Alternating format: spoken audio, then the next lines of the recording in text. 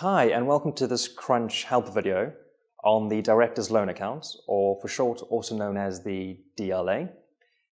In this video, we'll cover such topics as what is a Director's Loan Account, what affects your Director's Loan Account, so what makes it increase or decrease, and also some common mistakes people make out and things to look out for, and also how to actually take a loan from your company.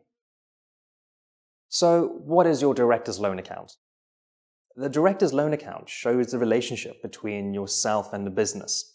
The business, don't forget, is its own separate legal entity, so it's going to have its own expenses, its own income, and its own tax to pay to HMRC.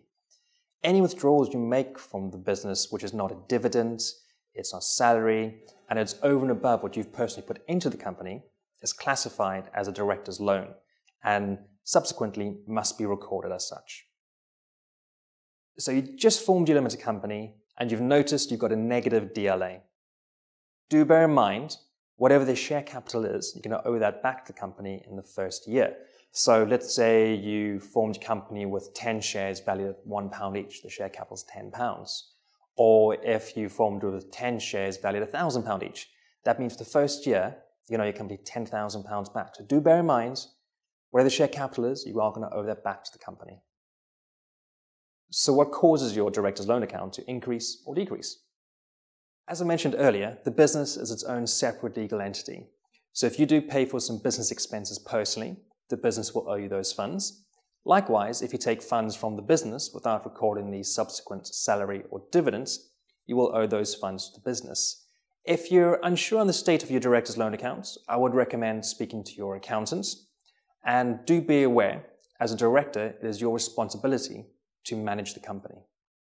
Taking a loan from your company. If you wish to take a loan from your company or a company loan, I'd recommend speaking to an accountant before you do this, because there's a high probability that there'll be some tax implications. Common mistakes and things to look out for. The most common mistake we seem to find is directors taking too much money from their limited company. They haven't had an accountant to help them or guide them with this, and also not having the correct system or software to record this information. However, at Crunch, we have our own team of accountants to help you.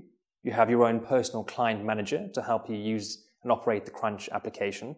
And also you have the Crunch application itself, so you can record all the information in there. If you have any questions or queries, by all means, have a look on our website or give us a call. We are here to help.